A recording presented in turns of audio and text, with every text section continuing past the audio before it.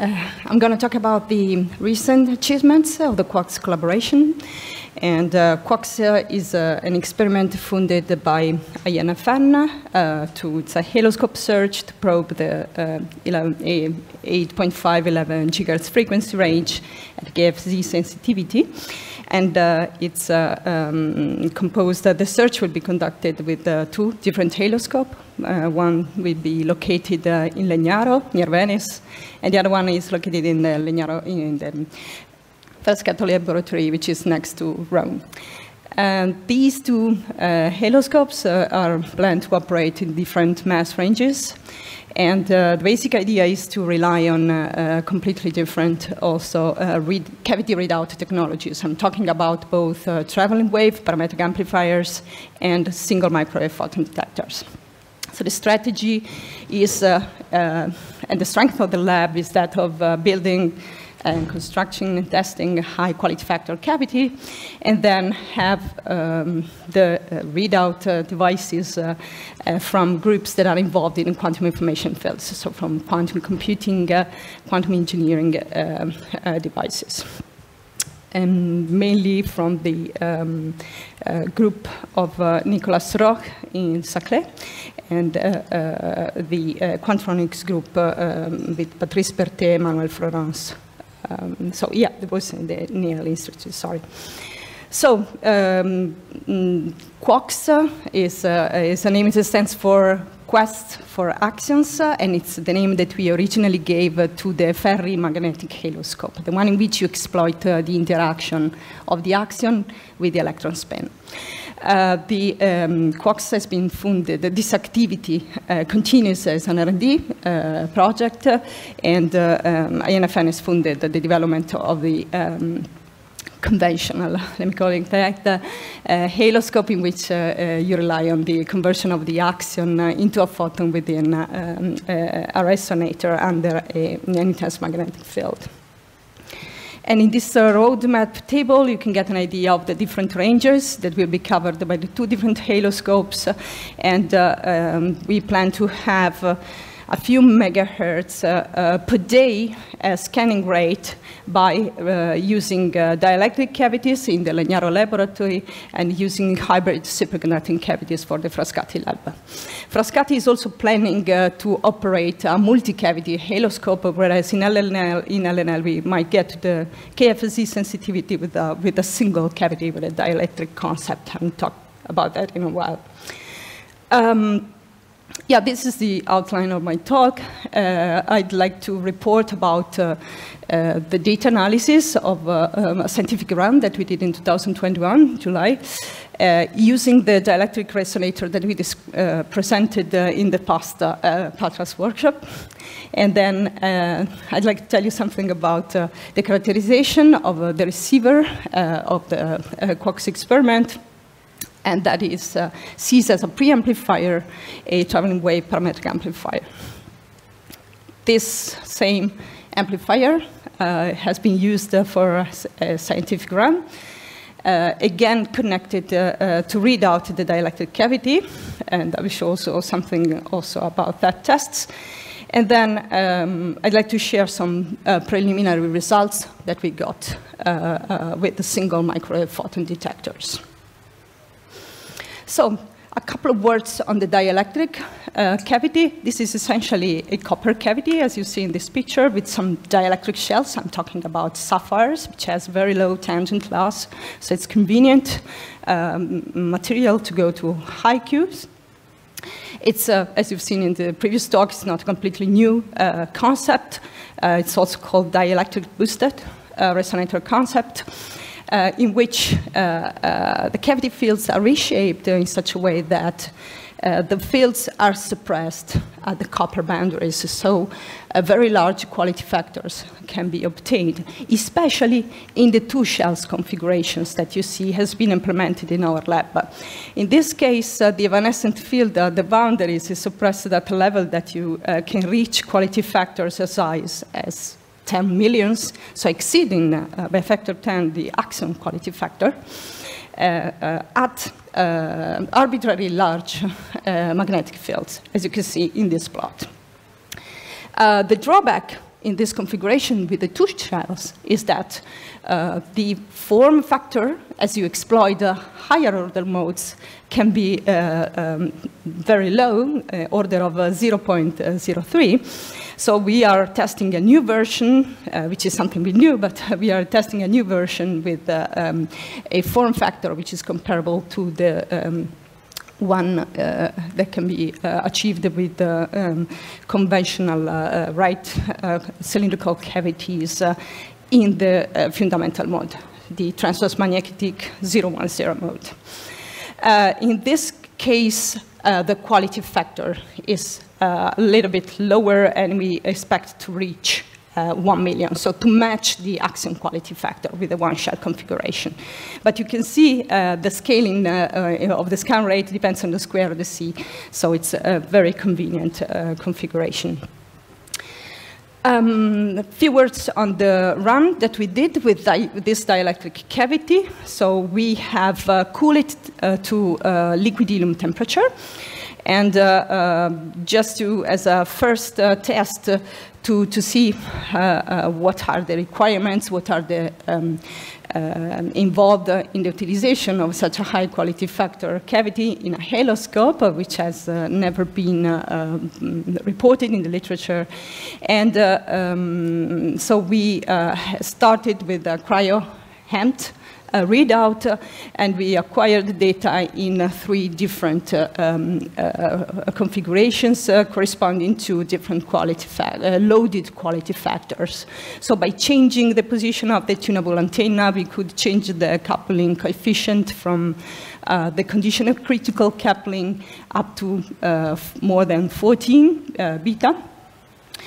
And unfortunately, during this run, I realized that the cryo-HEMT was not working properly. As you see, we measured the system noise temperature exceeding 17 Kelvin. So after the run, the amplifier was sent for repair. But in any case, the take-home message here is that even though you have a very bad, very noisy receiver, as the one that we employed for this search, with such a high quality factor cavity, one can really reach cosmologically relevant sensitivity, as shown in this plot. So maybe the most important information here is that we identified some significant systematics in the data and the acquisition that we did for high quality factors. So this result that I'm showing here has been obtained by only for the data in the 3rd configuration. So with a quality factor actually of 300,000. Okay. So system X is mainly involving the fact that we were in a liquid helium vessel. So this is, say, a rather important result because, yeah, it's been obtained with a very bad, as I mentioned, receiver, but also in a mass which is currently not accessible to other experiments. So let's improve on cavity readout. We have started to test these traveling wave parametric amplifiers that have been developed by the group of Nicolas Roch in Grenoble. And they are, I would say, leading experts in these fields, especially for the development of these devices at high frequency. As you see, our cavities resonate around 10 gigahertz, and there are not so many devices available in that frequency range, especially because losses increase in the substrate of the devices, and it's even more difficult to go to higher frequencies. So why 2-pass in Axion search? As we've seen, the cavities need to probe the maximum parameter, the highest parameter space, and this is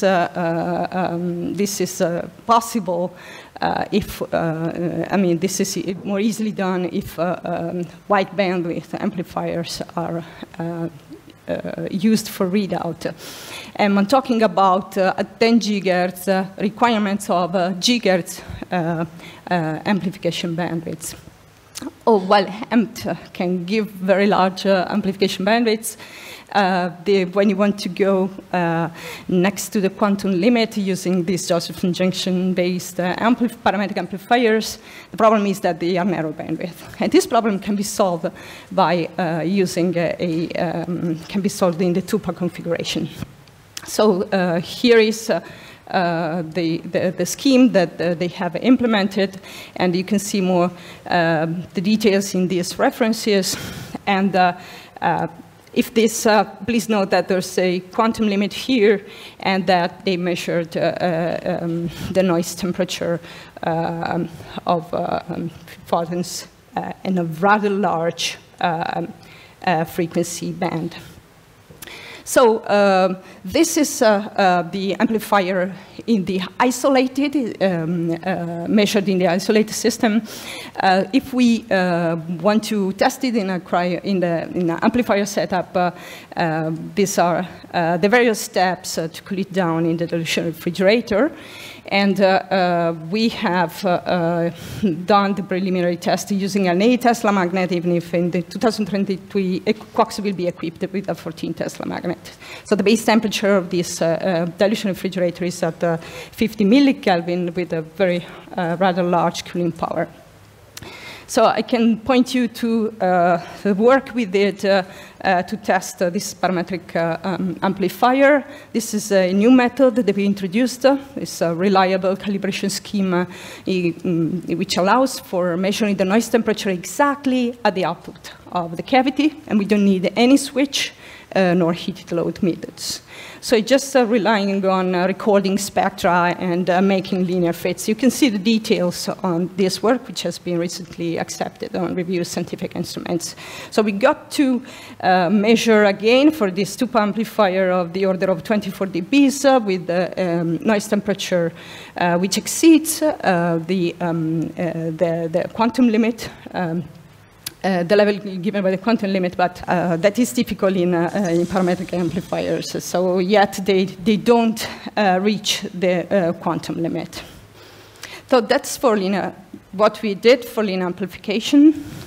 This is when you rely on these two quadratures of these two observable that you do not commute, which are the two quadratures of the electromagnetic fields in the cavity.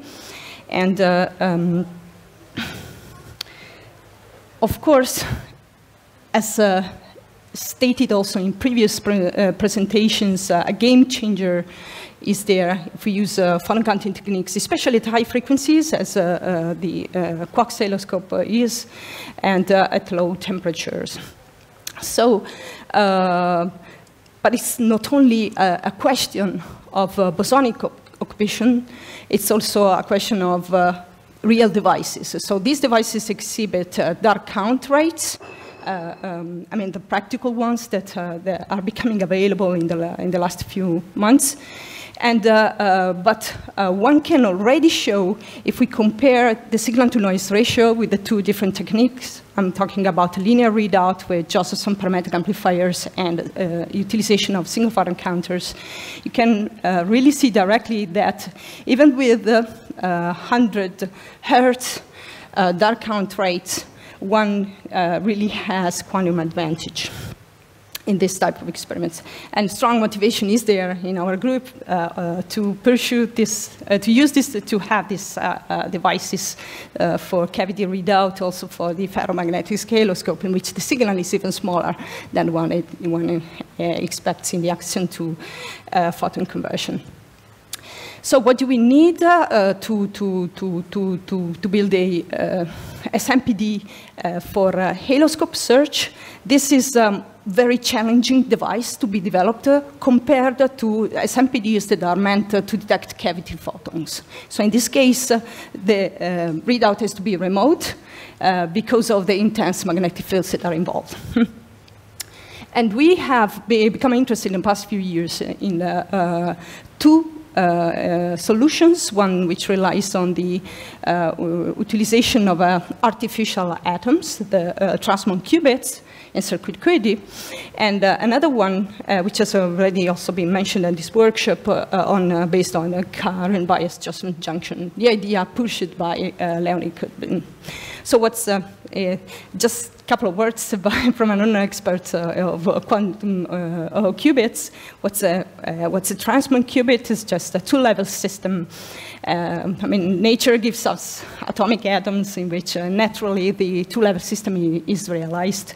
And to make it in the context of superconducting circuits, one uses the Transmon because if one uses the simple LC oscillator, that is not a good approximation of a two-level system. So by adding a nonlinearity in the circuit, which is given by the Josephson junction, one realizes a Transmon qubit. So just 0 seconds, just to say the working principle. So you have the photon that comes from the cavity through a transmission line. So it's an excitation of a transmission line. And for detection, you want to convert that in an excitation of the qubit.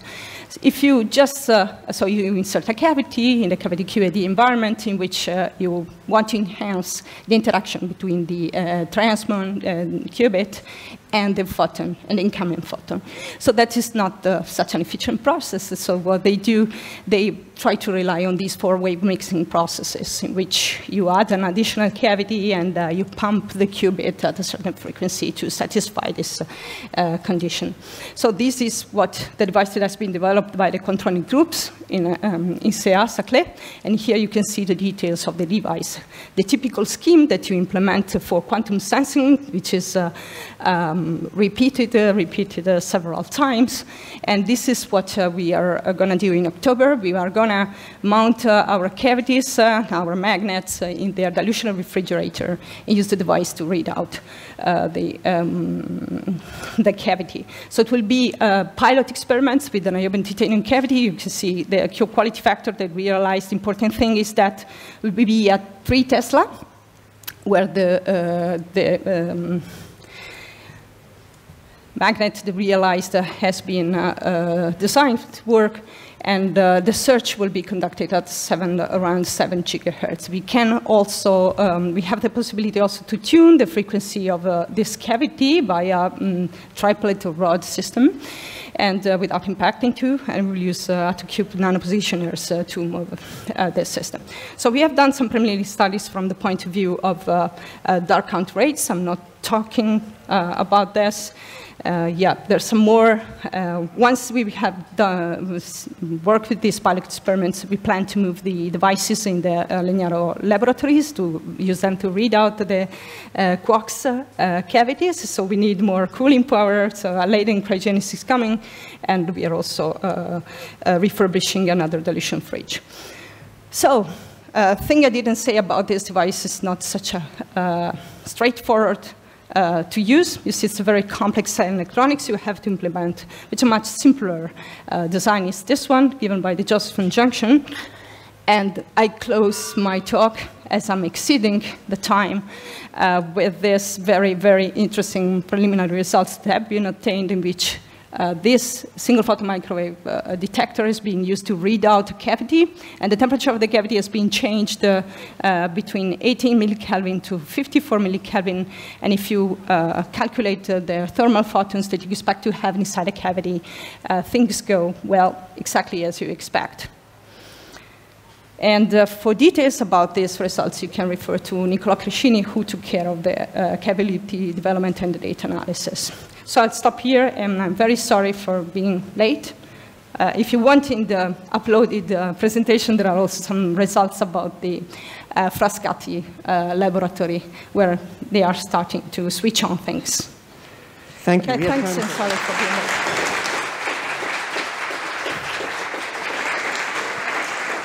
We have time for 2 questions. 2 really good. Is it really good?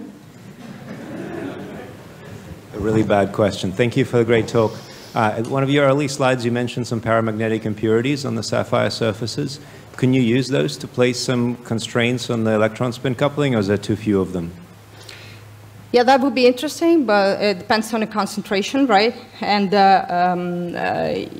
yeah, this is not ultra pure sapphire that we bought. Yeah, I don't remember. This should be less than part per billion paramagnetic impurities. But yeah, I don't have any. I need to think about that. I don't have ideas on how to place a limit with that. Okay, there's one other good question. Someone had a really good question over there.